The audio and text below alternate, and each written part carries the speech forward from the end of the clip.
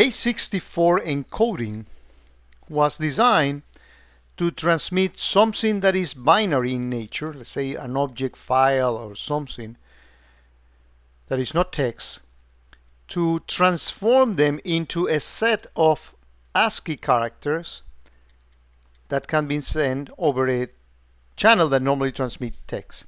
It is not encryption. It is not efficient. In fact, a small thing can become a much larger. It also usually becomes a much larger when you encode it with base64. But it's a way of safely transmitting binary over an ASCII channel, because both ends know how to decode and encode base64. However, if you as a SOC operator are looking at a payload and you see a bunch of ASCII text, it's a way of obfuscating something, it's a way of hiding something from you to understand what you are doing. Let's say that if you were to see, like we have shown in the previous example, something downloading from a PowerShell Mafia, a particular executable, and running this, and that really calls your attention. But if you see a bunch of ASCII stream, that's obfuscating for you. Now, if we were capable of detecting that somebody not only is using PowerShell, but is actually obfuscating the PowerShell by doing a base64 encoding of it, that is something malicious, because PowerShell is ASCII by nature. There's no reason why anyone will do encoding for that. If you do it, it's something that is bad. And that is what this use case is all about. If you watch the installation videos that are part of this series, you probably remember that one of the things that Mutaz wrote, besides the rules, is actually an AQL function that does base64 decoding. Let's actually test that function as we did when we install it, and in case that you haven't watched the video, you will clearly understand the obfuscation of that base64 can bring, and you will clearly see why the bad guys use it quite often. So here in the log activity, I selected advanced search, and I'm gonna use the look ahead, and I'm looking for base64, and I'm going to use the decoder. That's the extension that Mutaz wrote. And actually, I'm going to put the whole syntax, and then I will insert here.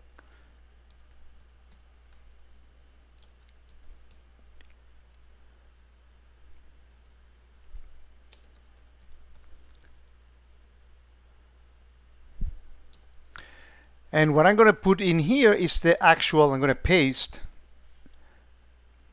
an encoded file. As you see here, that's you cannot really make sense out of what is it that this is telling you. If you see this in a payload, you will not understand what it is. However, if you get the AQL function to work for you on it, you'll see that, okay, this is downloading a file called.exe, and starting a process from a temp file. This is the type of things that we've been detecting. But encoded, it will be impossible to be detected except for tools like Curator, as we're going to be showing next. Just to set up our system, we have Curator with no offenses here. Let's put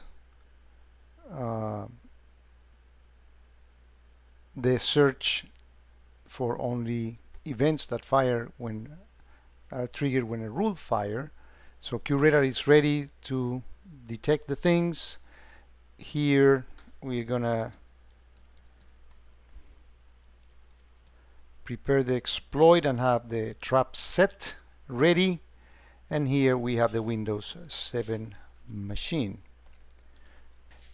So what I have here highlighted in blue is a PowerShell that is actually being encoded. basically by using, you know, this type of command. I take the command and I encode it, and it looks something like this. So I have that in the clipboard. Let me actually paste it into the Windows machine. Let me actually paste it in here. Is all that string.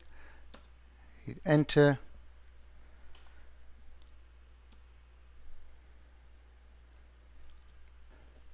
So when I hit that, I get, as usual, the session. That machine is being compromised. Let's see how much of this was curated by virtue of the Sysmon logs that we installed with WinCollect is able to actually detect. So let's go to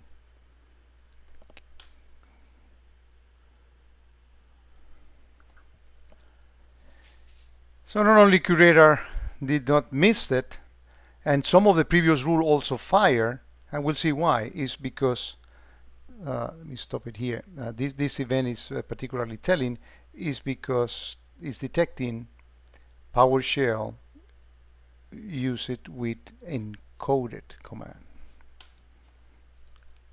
And if we go to the offenses tab, we actually see an offense. That is a combination of all the other things because it was able to decode the actual encoded, obfuscated PowerShell. If we display the rules that contributed to this offense, this is the one that is new. We have seen the other ones actually working. Let's take a look at this one. Probably an easier way of looking at this is going to the summary at the end. And notice that a couple of things that we have seen before, we replace all the caret, all the escapes character in case that there's some attempt to actually encrypt this. But we do that after we have decoded with that AQL function that Mutas wrote the PS encoded command. And that's a custom property that we also define. You don't have to worry about how this was done.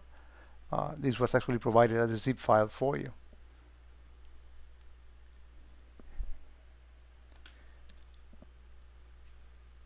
Also notice that after the command has been decoded, it's looking for matches, and Mutas cleverly put here different things, you know, like start process and SAP, which is actually an alias, invoke expression or EX, and you know, and like that there are multiple conditions, and again you can modify this at your own will if you want to extend it into something that is more pertinent to your environment. But again, this is a nice use case in which we see that not even when bad people obfuscate PowerShell, actually, if they do that, it's going to look pretty suspicious, and Curator will detect it.